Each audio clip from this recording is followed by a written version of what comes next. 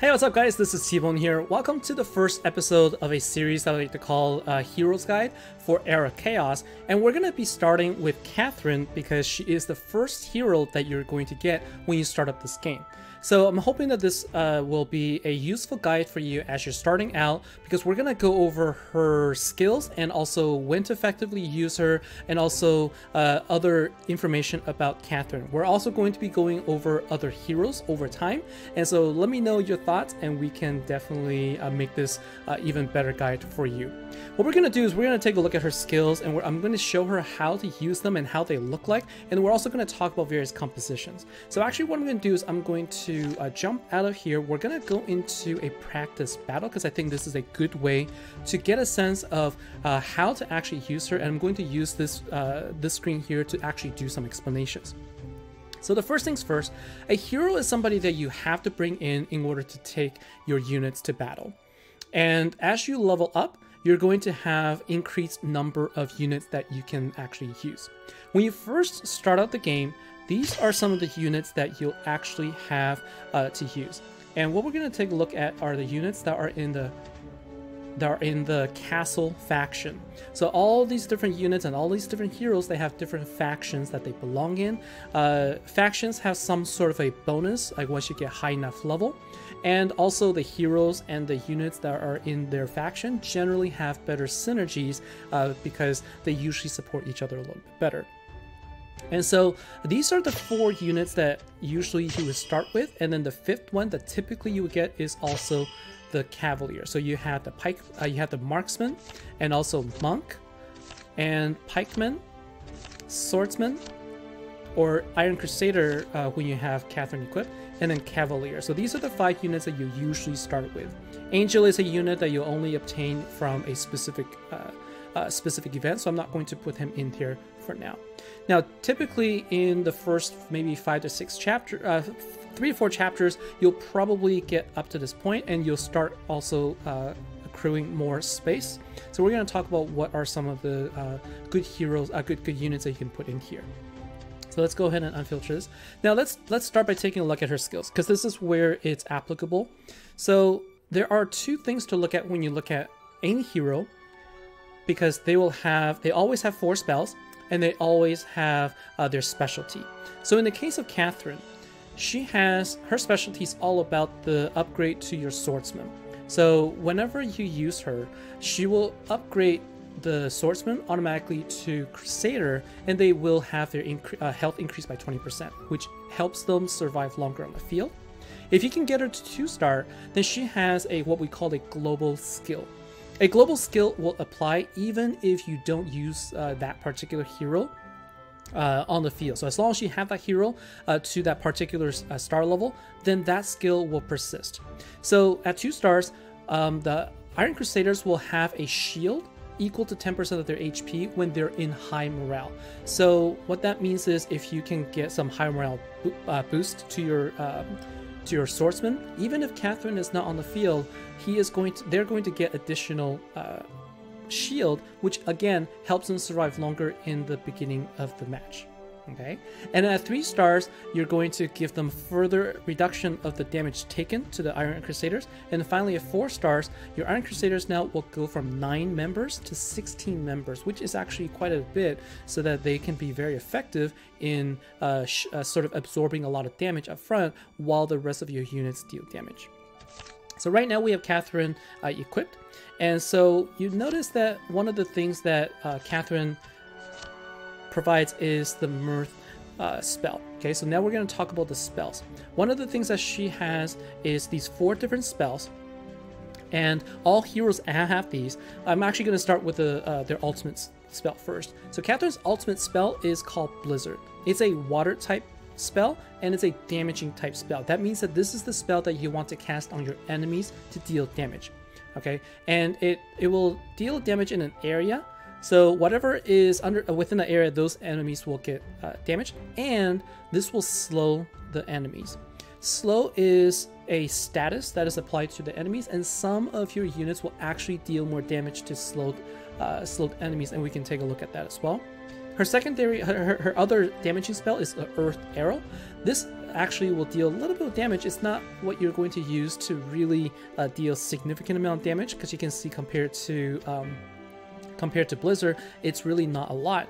But what this does do is it stuns the enemies for 3 seconds, which again makes them unable to attack, and they will be more susceptible to certain types of damage. So that's very useful in various situations.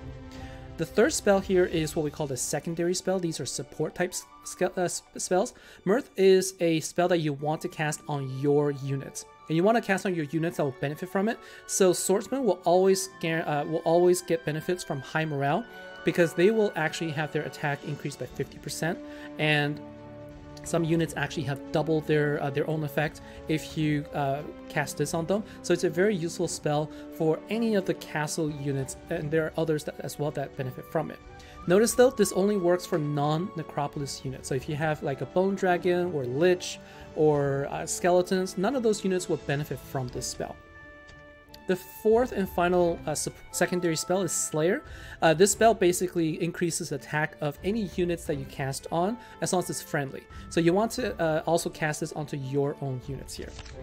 So these are the 5 that you start with, and really what you want to do is you want to make sure you always have Iron Crusader on the field. That is number 1. And then the second unit that you should always have along with him is Monk, because Monk has a passive ability that will always, it has an ability as a trigger that will provide high morale. And what it does is it will give all the units in its own row high morale, and so you're giving additional boost to your Crusaders so that they can also get additional buff. All right, and it's a really good healer, and so it's a really good card to put alongside your Iron Crusader. And another card that is really good is the Marksman. So Marksman also deals really strong damage. It's a high damaging unit that you could place within your team. And note that when you place it with a unit that causes high morale, the attack is increased by double, which is going to be 50%, 51% in this case. Okay, so again, another unit that benefits from the from the high morale. And then we have Cavalier, which also benefits from high morale, because it will also increase the critical damage. So all of these things benefit from Catherine's skills. And so what you want to do generally is, I think with Catherine, she's a sort of more or less a balanced type unit, and so you want to have a good mix of defense and attack or ranged attack. And so in this case, for example, you might do something like this. So here's an example. What we're going to do is I'm going to go into, we're going to go battle in a practice round, and then we're going to talk about the skills and how to use them, when you should use them for it to be effective. So what you want to do is you always want to make sure that you cast Mirth on your units that will benefit from high morale, right? And then for Slayer, you actually want to cast it on units that can deal more damage. And so in this case, any of your units that have high DPS, for example, would be good. And now what we have is also Blizzard. So Blizzard has that big red circle. Anything within that circle is going to have water damage. And finally, what you can do is you can use the Earth Arrow to stun these units. So you can see there's 3 seconds where they're not attacking, and that is going to be effective usually if you go up against units that sort of take some time to charge up and they're about to deal a lot of big damage, and that actually can slow them down. But we're gonna quit out here. I'm going to change my team a little bit so that it's not quite so overpowered, because I placed the defense here. For defense, I've placed, I guess that it's here's the defending unit. I'm going to make this not quite as strong here, just so that we can sort of show you how this works. So what I'm going to do is instead I'm just going to put all defenders here so we can show this a little bit more effectively. So let's go ahead and change this to all defenders, and let's go ahead and battle. So again, what I want to show is how to use the skills, how they work, and how you when you should use them. So this is the Royal Battleground. so you can practice. So again, what you want to do is you want to try and use Slayers on units that are, you know what, I'm going to change the hero here because Adelaide is a very very powerful hero that actually is taking out my my backline here. So I'm going to change this a little bit, and what I'll do is I will change this to Mafala. Strongest shield. So let's start this again because I wanted to show you how the marksman and also monk, all of these units do with these spells. And if you've used some of the trainings as well, you know that these spells also give them you know, additional boosts, like the heals improved and the damage overall is increased. And now here is Mirth. So this is what you want to cast on your own units. So far these are the two secondary spells that I've cast on my own units. So you can see here, you know, the Iron Crusaders are actually getting good output there. And then we can stun our units here, right? We can stun our enemies with this spell. Even though they're immune, they can still be stunned. And then finally, we can use the Blizzard spell to sort of deal that wide damage. Now, one thing I didn't go over is that the spell for Blizzard also causes slow. And so there are some units that will deal additional damage when they are slowed. So you can take a look at a Marksman, Double Strike. So Marksman will have a 17% chance to shoot 2 arrows when it attacks, and the second arrow will deal, you know, more damage on that target. And if you do this on a target that's been slowed, then it actually will basically increase that trigger to 100%. So instead of a 70% chance, this will go to 100%. And so you can use your hero, in this case Catherine, when you use Water Blizzard on any units, now your marksman will deal double damage to them as well. So this is how the synergies work out.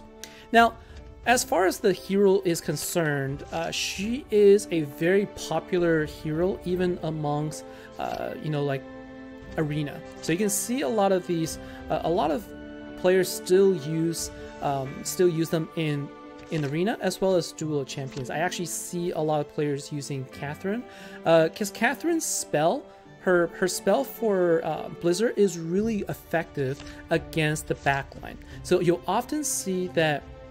When you fight against her, that she will attack any ranged units or any casters, and if they're high enough level, they can deal significant damage to take them out right away.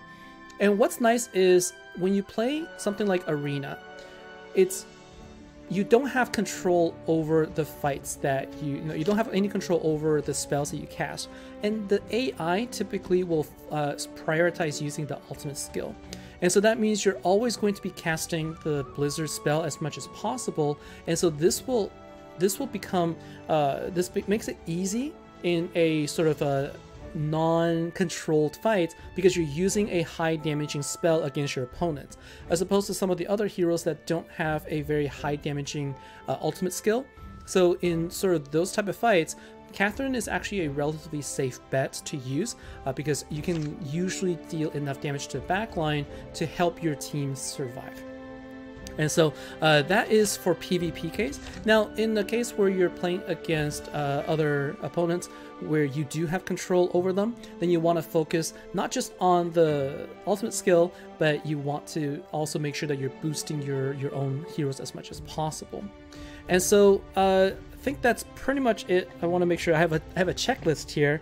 So in terms of the skills, we've taken a look at her skills here, and there are, I think the things I haven't covered are her skins. So this is her default skin here, and she does have 2 other skins that you can acquire. This one is from an event. I'm not sure if it's going to come back or not. That's the captain one. But Royal Wedding is a skin that you can actually unlock by playing through the lore. Now, Catherine has a lore that's unlocked that you can actually go through. But in order to fully unlock everything, you need to have her up to 3 stars. And so I do have another video that talks about the lores here so that you can go in and you can check it out for how you can unlock them. So finally, I guess this is sort of a final review on Catherine, on whether or not she's useful and if you should invest in her. I think that she's really good to get to at least 2 stars, and I would recommend 3 stars just so that you can get her to, just so you can get get the lore. And because she is she's one of the first heroes that you get, you can always buy her, you can always get her tokens in the guild marketplace. So she is another hero that is easy to actually purchase. So you can see here I am 61 out of 150 to get her to 4 star, and you just need to spend 500 guild tokens to get her. So she is she's easy to acquire, and whenever you participate in the guild activities, you can see that all of these things, like you can see here's the guild activity. When you earn chests, you always will earn Catherine as well. So she's a hero that is easy to eventually get to 4 star. So it's not something that you need to really rush on, because you'll eventually get there. And I think she is well worth it, especially at 4 star. Your Iron Crusaders will become really difficult to deal with. And so that is, I think, everything that I need to cover for Catherine. Let me know if you have any questions, things that you specifically want to know about particular heroes. I'm going to take a look at the comments, and then we will cover more heroes as well. We'll talk about how they're useful, what units are best to use with her, and also how to set them up, etc. So that's it for today's episode. Thanks a lot for watching. Again, any feedback would be appreciated, and I'll see you in the next episode. Take care.